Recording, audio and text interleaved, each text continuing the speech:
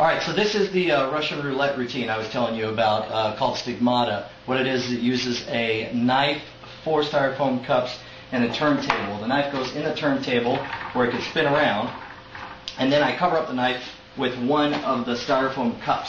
The remaining 3 spots are also covered up with styrofoam cups, and then I spin it fast enough that nobody can see where it goes. In a live performance, I might obstruct the view of the audience for just a bit so that neither me nor the audience knows where the knife is.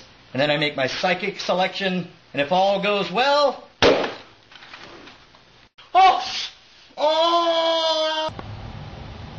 Ta-da!